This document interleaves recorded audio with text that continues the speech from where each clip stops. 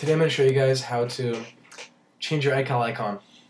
It won't be too long, hopefully. Basically, all I'm going to show you guys how to do, a brief overview, is I'm going to show you guys how to make the icons, and I'm going to show you guys how to import them and change them.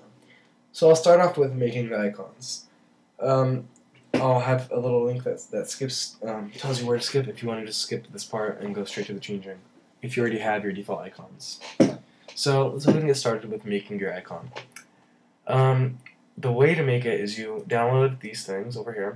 I've downloaded these two and this one. This is for the default ready-made ones. These ones are not ready-made. They're PNG files. So I'm gonna go ahead and drag one of these. It doesn't really matter. I'll just drag the green one. So let me go ahead and copy that so it doesn't get lost. Now, once you have this green.png, go ahead and open it up in Preview and save it as an icon. So make sure you change the format to ICNS and then rename it to app-empty and save it to your desktop. Now you can go ahead and delete this.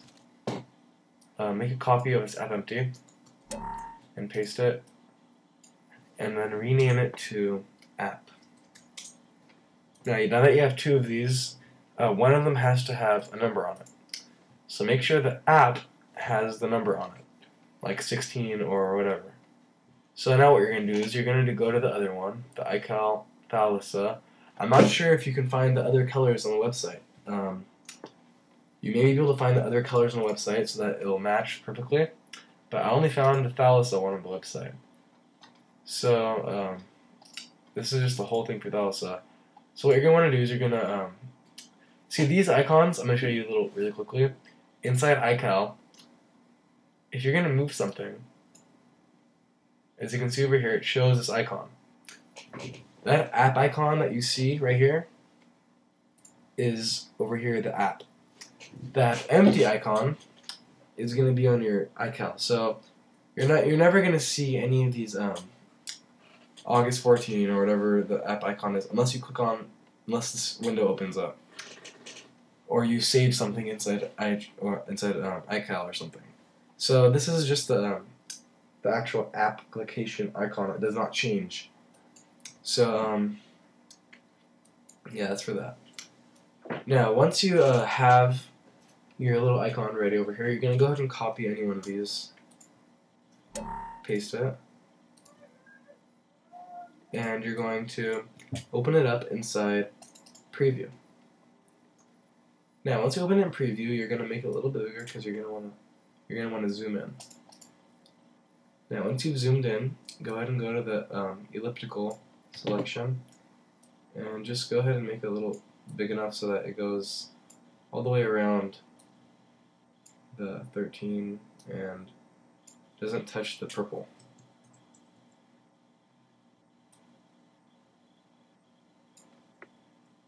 Now it doesn't matter if it goes out of the 13 area because that's the same thing. It looks like this. So you can go ahead and copy that, and you're gonna go back to your app, the one that you made over here, the copy of it, which is app. You're gonna open it up in Preview, and you're going to paste this icon over here. Make sure you line it up exactly the way it was. So that should be right, I think.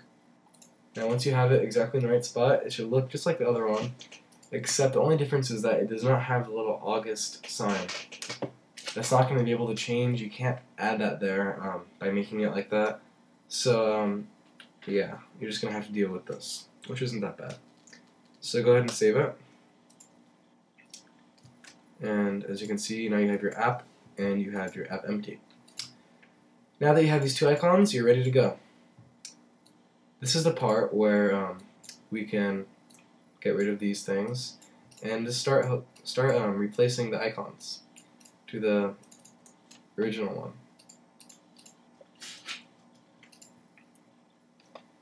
Oh, let me go ahead and rename this. Oh, actually I have it inside here, so. These are the default ones because I made a backup.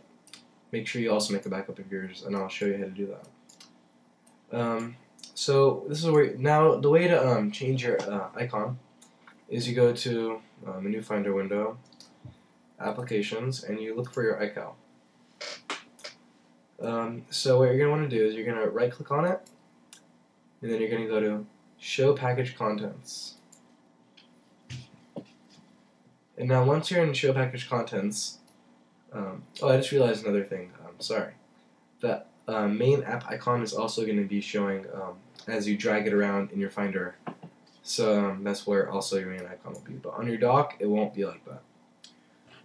So once you're in your Contents folder, go to Contents and the Resources.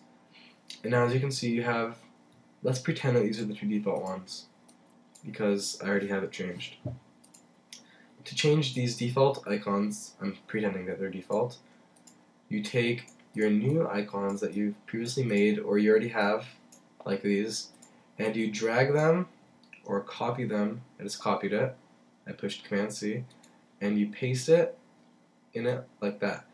Before you paste it, make sure you back it up. That's what I was saying before.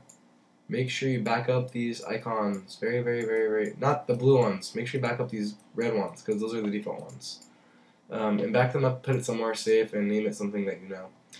And don't delete them. So now that you have these, go ahead and paste them, your new icons. Go ahead and paste them inside, replace both of them. It'll ask you for your password. It may ask you to authenticate, and just go ahead and do that. And another thing you want to do is you want to go to a folder called iCal Dock Tile Plugin .dock Tile Plugin. It may be called iCal Dock Tile Bundle or something like that, but they're the same folder. So go ahead and go to Contents, Resources, and there will be another app empty icons. Copy this app empty and paste it inside there. Replace it. Type in your password. And go ahead and relaunch the dock with terminal, and I'll teach you how to do that right now. And you type in KILLALL, no space, kill all, and capitalize dock, just like that. And then as you can see, you have this little icon over here that says March, blah blah blah, March 2. And it is March 2 today, as you can see over here, it says March 2. So that works like that, and over here if I relaunch Finder, kill all Finder. I spelled something wrong. Kill all Finder. There we go. Once you kill all Finder, as you can see over here, it changed your iCal icon. So there really is not that bad quality for that. If you want to change the color, so if you want to change it back to the blue one or the original, change it back to the original. All it's same exact thing as the other way. You just copy it. Then you paste it, and you have your empty icon. So, and then what you want to do is you want to go out of resources and back into resources of iCal. The other ones we just changed, and if you want to put back to normal, make sure this is renamed too. And you copy them both, and you paste them both. Replace, type in your password. And go ahead and relaunch Finder and the dock, and then it goes back to the normal. So that's how you do it. I'm sorry it took so long, but that is how you change your icon.